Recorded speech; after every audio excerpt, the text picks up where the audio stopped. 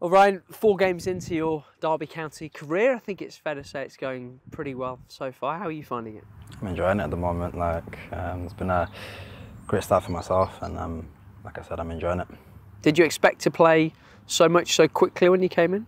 No, like I first said when I first came in, I didn't expect to even start the first game against Carlisle, but obviously the gaffer entrusted me to start, so I showed that I was fit through that game, and I'm happy just to be playing. I was chatting to Tyrese Forner after his first couple of games back, and he said the body was feeling it a little bit after having a spell without a game. Were you the same? How was the body? I was not too bad actually, because I managed to get 2 games in international break just before I came down, so body-wise I felt okay. Obviously the last game I was a little bit fatigued, and now I still feel a little bit fatigued, but hopefully the international break can give me a little bit of a reboost after.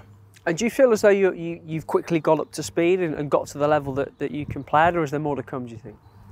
I've not had a full pre-season, so I'd probably say there's a little bit more to come, because normally when I say I have a full pre-season is when I'm at my best. So I'm saying after this international break, hopefully when my body can regenerate a little bit and then reset to go again, I think there's more to come. Is it about putting hard work in during the break to get those pre-season levels, basically? Yeah, definitely.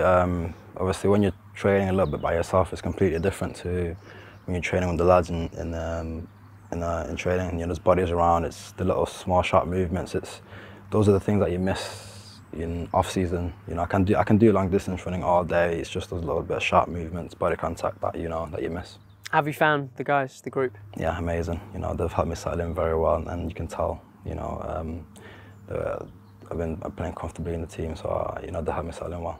And the fans have taken to you very quickly as well. Has that been nice? 100%, I've noticed it. So that's an extra little bit of boost for me as well. So it helps. It's a big help. And the team's on a good run, 6 unbeaten, I think. I know you were disappointed not to win on Saturday, but are you able to sort of step back and look bigger picture at things? Yeah, 100%, of course. When I first came, I said to you, it's League One. It's tough, man. It's a tough league to get out of, and obviously 1-1 isn't the worst result in the world, but we wanted to win the game. We just got to keep being resilient and take our chances next time. EFL Trophy on Tuesday night. I would assume you approach it exactly the same as you would any other game. Yeah, 100%, because you want to be successful in it. So if we win on Tuesday, that's another little boost for us. For the lads, some of the lads that have not been playing as well, it can be a boost for everyone in the team. And it's a long season. You're going to need everyone to be fit and ready to go. So yeah.